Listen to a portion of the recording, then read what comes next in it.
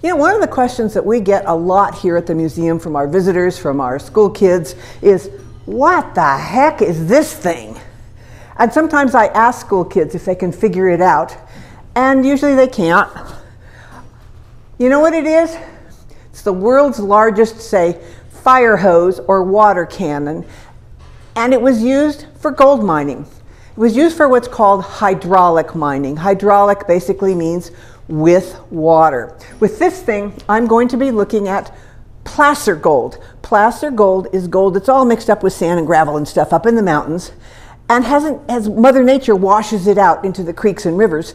But I'm looking for gold that Mother Nature hasn't washed out, so I'm going to wash it out. I'm going to get hold of this thing, and if I stand here, you can really see how big it is.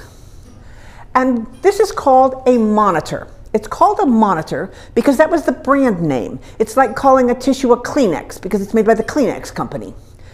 I am going to get water going through here. I'm going to pump water maybe to the top of a hill, have it run down the hill and through here. I'm going to blast it out at a hillside. I am going to blast it out at about 150 miles an hour. You don't want to be standing in front of it. And I'm going to blast a big cave into that hillside. The cave is going to fall down, and I've got a whole lot of rocks and gravel and sand, and I hope gold, and there's a lot of different ways I can use to get the gold out of there. These things were great at getting gold. They got millions and millions and millions of dollars worth of gold. Here they are in action. As you can see, they are really blasting out. There is a state park just east of here called Malakoff Diggins. It was the home of the North Bloomfield mine, which had 7 of these monitors going at any one time. They went 24 hours a day. At night, they had a big old lamp from a railroad engine. They blasted, you wouldn't believe what they blasted. They used 1 million gallons of water a day. And when they were done, this is what it looked like. It looked like the moon on a bad day. Absolutely ruined. Now imagine if you are a deer and you're happily cruising around the hillside, and tomorrow it looks like that. No place to hide, nothing to eat. Not only that, the leftover rock and gravel, which they called slickens, started washing down here into the rivers and lakes.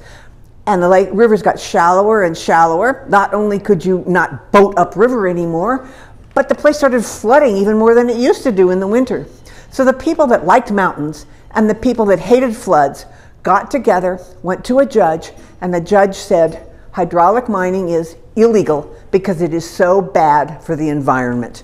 Now, one other thing that people ask is, okay, that's a water cannon. What on earth is this? And people will guess, well, is it for, well, I see rocks in there. Is it for storing rocks? Is it for storing gold? You put the water in there? Is it a catapult? This is how you aim the monitor. That monitor weighs a ton. I am not going to move it by hand. This works like a seesaw or teeter-totter. It's very simple. I fill it with rocks. That end will come up. I take all the rocks out. That end will come down. And that is all about hydraulic mining, one of the most effective and most environmentally damaging ways we got gold in the 19th century. Press the red button, Jared.